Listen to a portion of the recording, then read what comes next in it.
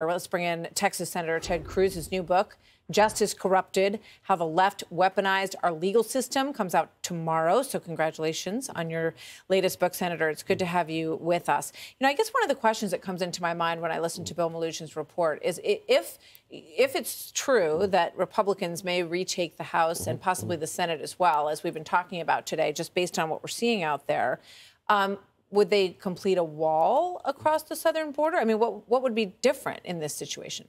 Well, listen, let me say Bill Maloogian's reporting is incredibly important. He's one of the very few journalists actually reporting on the chaos on the southern border. And the video, the coverage he puts out is really important.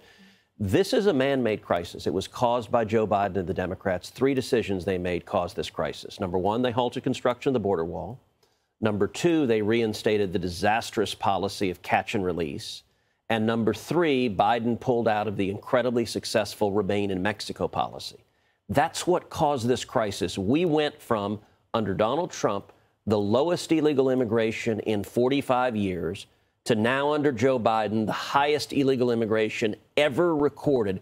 4.4 million people have crossed illegally since Biden became president.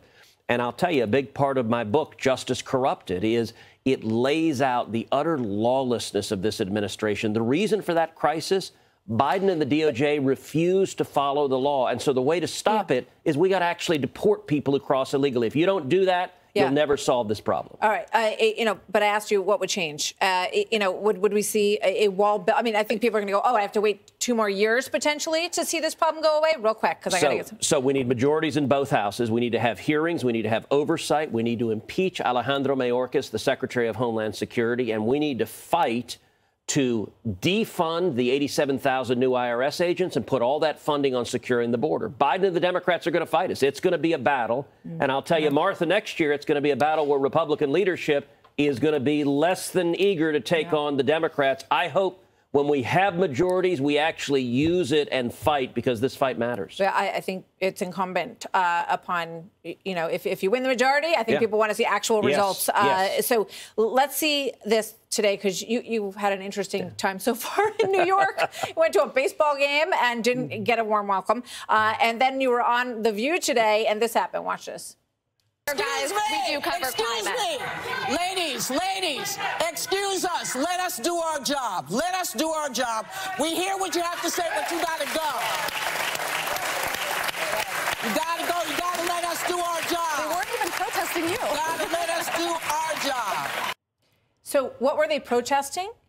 They were climate radicals, and they were screaming, but it shut The View down for a while. And I'll tell you, it was a bit of a circus, but the reason I went on The View is I think it's important that conservatives reach much more broadly than just preaching to the choir, that we need to reach a lot of the viewers of The View have only seen one partisan story the whole time. You know, a few minutes later, Whoopi Goldberg insisted she was obsessed with January 6th, and she said, it's only Republicans who engage in violence. And I couldn't help but laugh. I said, did you miss an entire year of Antifa riots all over the country, firebombing cities? And Whoopi insists, I don't know what you're talking about. What Antifa riots? What the book Justice Corrupted does is it walks through the lawlessness of Democrats trying to abolish the police, of George Soros DAs letting violent criminals go. It walks through Barack Obama and now Joe Biden politicizing the Department of Justice, politicizing the FBI and the IRS, and using it to target their enemies. And I think it is an incredible threat to the rule of law and our liberty. And this book tries to explain what the threat is. It's also the first inside account of what happened on January 6th. I was standing there objecting on the Senate floor, and I walked the readers through what was going on behind closed doors in the Senate and the legal challenges. And as you know, President Trump asked me to argue his case before the Supreme Court, if the Supreme Court had taken it. So I described that case and what the fight was all about. All right. Ted Cruz, Senator from Texas, thank you very much. Good to have you here. Thank you, Martha. You got to. It's tough sometimes to be a visitor in New York. You got to take it, but congratulations to your Astros, because people were flipping the bird and doing all kinds of rude things. My only answer to that, they didn't like that you were wearing a big Astros jacket. My only answer to that is scoreboard. I know. Tough day for Yankee fans. And I know you're a Mets fan. I'm a Mets fan, so we have a lot of tough days. Good to see you, Senator. Thank you so much for being here today. Hey, Sean Hannity here. Hey, click here to subscribe to Fox News YouTube page and catch our hottest interviews and most compelling analysis. You will not get it anywhere else.